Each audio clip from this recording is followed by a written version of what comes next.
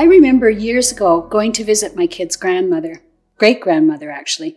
She was living in long-term care because she had advanced dementia. She had also fallen and broken her hip, so she was now in a wheelchair.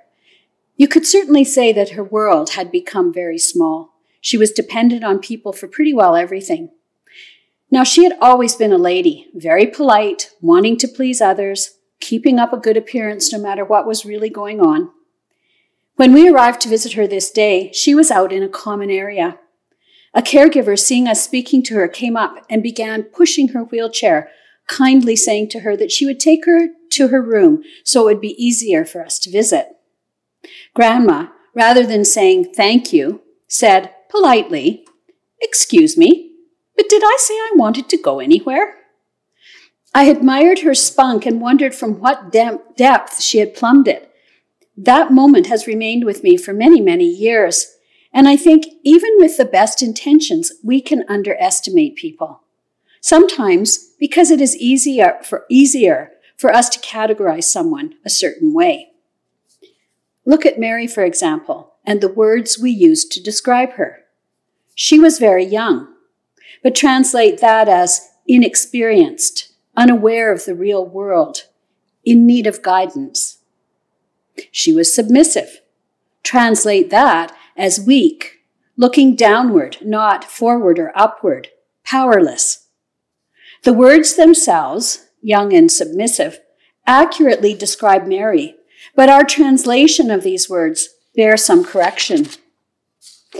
Mary sings the words of what we now call the Magnificat as she greets her cousin Elizabeth, who also finds herself in an incredible situation.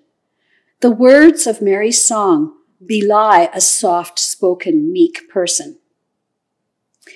I think it's kind of nice in this season of ordinary time to take a break from our ongoing lectionary and focus on Mary, a topic that is often relegated only to Advent and Christmas.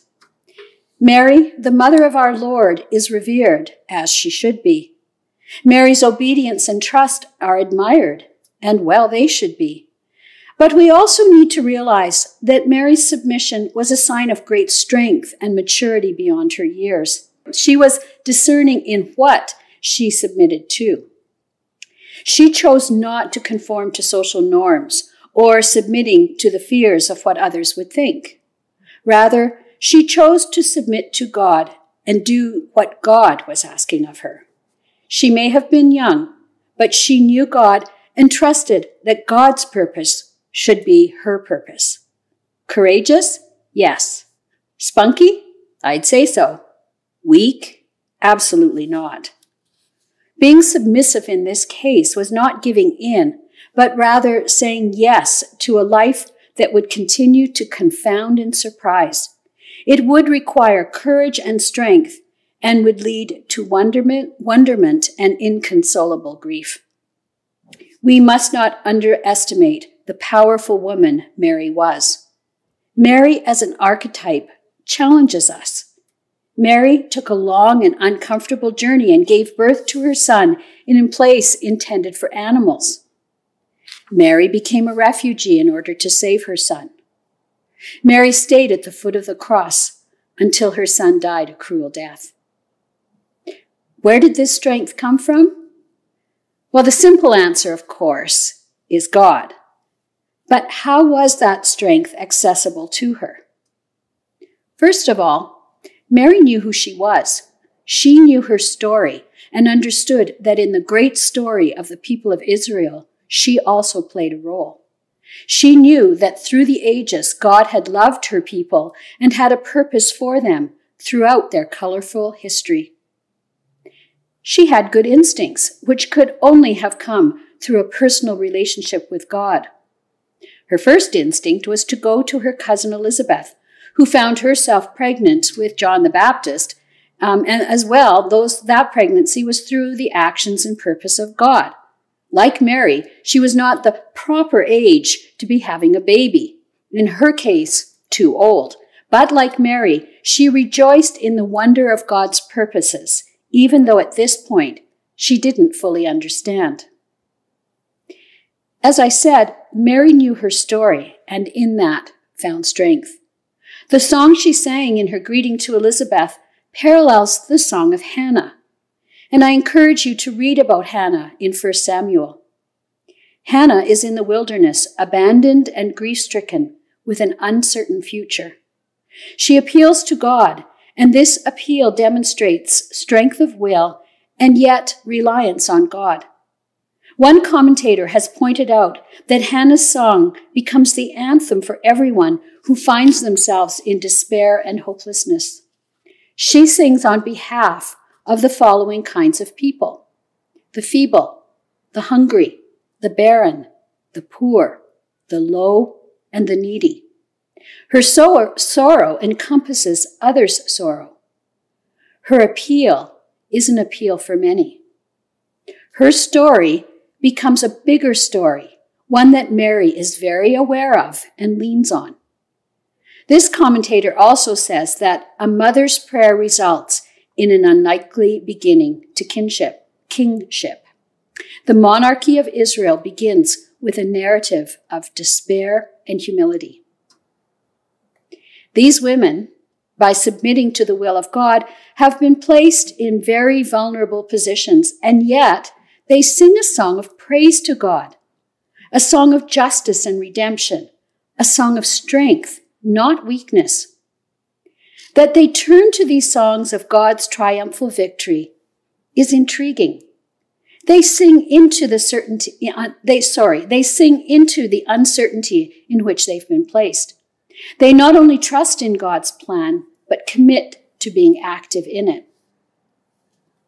David Lowes, in his blog, In the Meantime, refers to songs of resistance.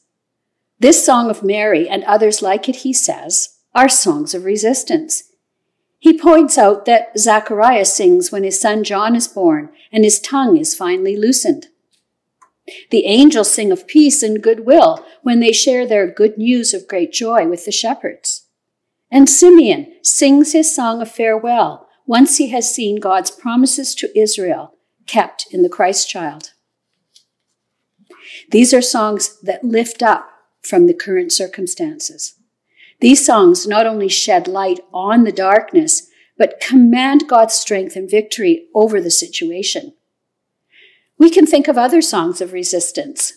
The one that easily comes to mind are the Black spirituals sung by slaves enduring inexplicable suffering.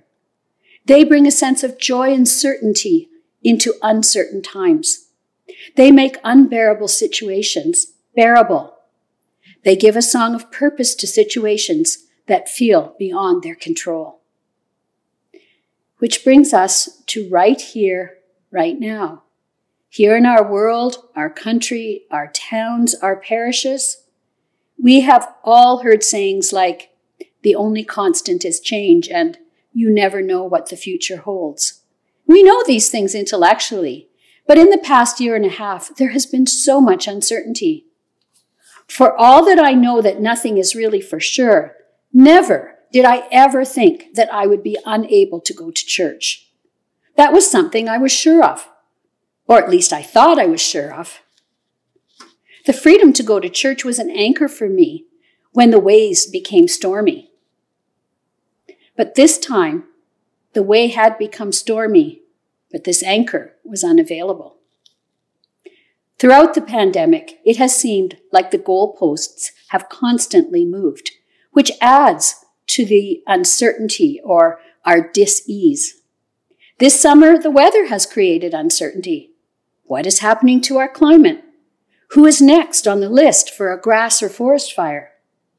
On top of the current uncertainties facing our communities, we are now also concerned here at St. Michael's and St. George's about our rector. We were all shocked to hear that he was sick. We didn't expect it. We are worried about his health and pray for his recovery. We are also concerned about the impact on our parishes.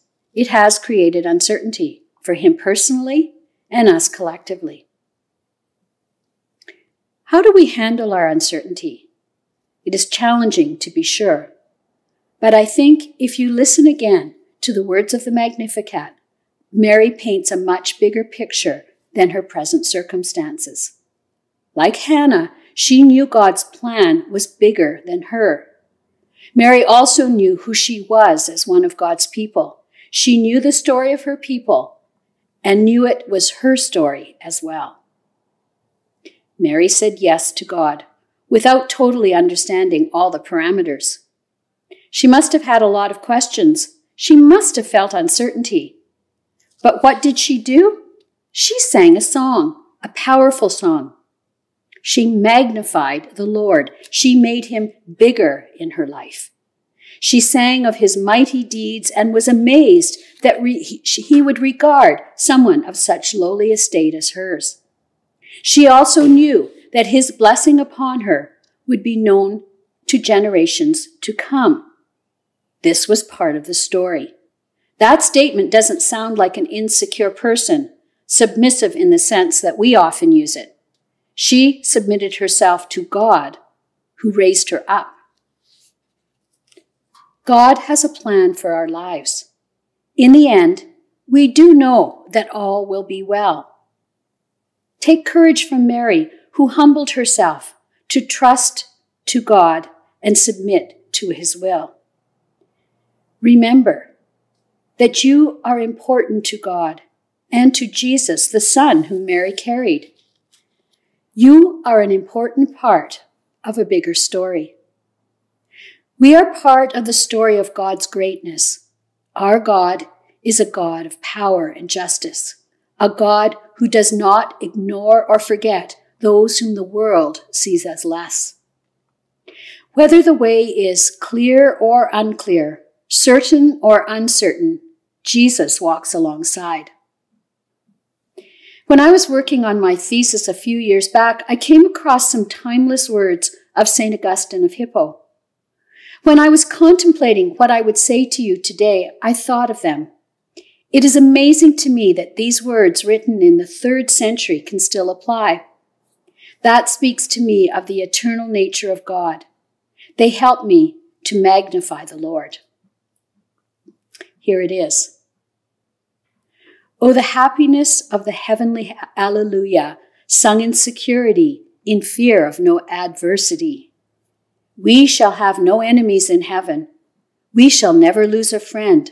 God's praises are sung both there and here. But here, they are sung in anxiety. There, in security. Here, they are sung by those destined to die. There, by those destined to live forever. Here, they are sung in hope. There, in hope's fulfillment. Here, they are sung by wayfarers.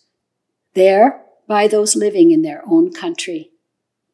So then, my brothers, let us sing now, not in order to enjoy a life of leisure, but in order to lighten our labors. You should sing as wayfarers do. Sing, but continue your journey. Do not be lazy, but sing to make your journey more enjoyable. Sing, but keep going.